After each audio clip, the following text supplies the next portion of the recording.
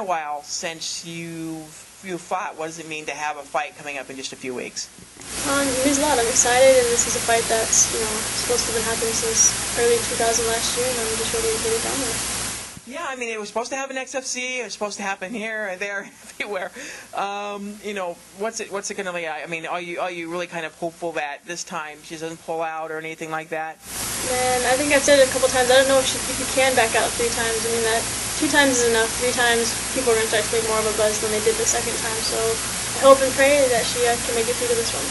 Obviously, it fuels you a little bit more to try to defeat her now because she's backed away from you so many times. It does. It fuels me more, and then it being in her hometown where it was supposed to be for the last XFC, I'm ready to just walk into the backyard and take it.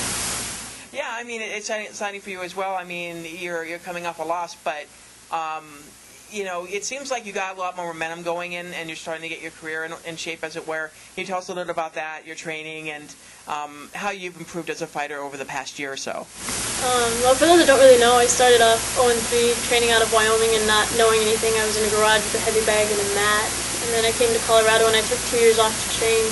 I've gone 2-2 since living in Colorado.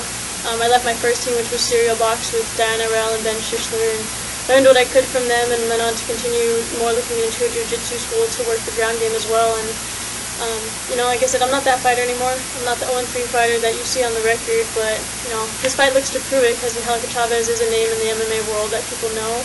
She claims she has a UFC contract, or that she's on the waiting list for Dana White for the UFC, so it's just another way to get my name out there and show people that I'm not that fighter and I have changed. Yeah, now you've been working with, we've been working with Rosanna Majunas, who's currently on the Tough 20.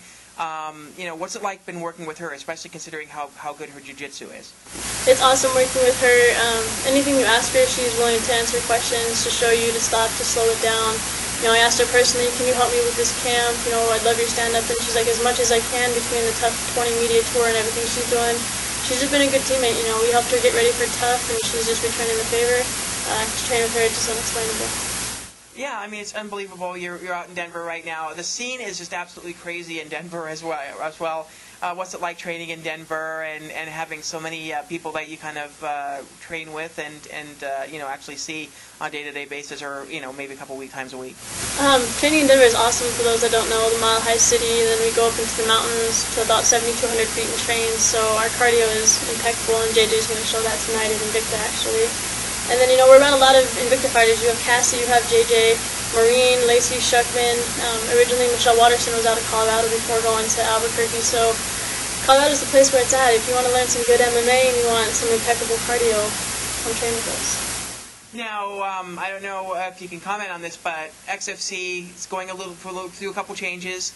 They're doing some new management. There's a lot of stuff going down in South America. You're signed with them as well. Where do you see yourself in terms of the XFC? Do you think that they'll bring you down to Brazil to maybe fight, or is there any words on if they're going to be doing a U.S. card here and you being on the card, or what's kind of your status right now? I've spoken to the president. He's well aware of who I am. He said he wants to speak with me on a personal level, and he wants to discuss my future and where the XFC is going. By the way he made it sound, I will be on a card in the upcoming year. We didn't know if it would be in the U.S. or the Brazil area, but either way, it's going to be an experience. It's going to be fun because they're moving things right along. What would it mean to you to be down in Brazil and be able to fight down there?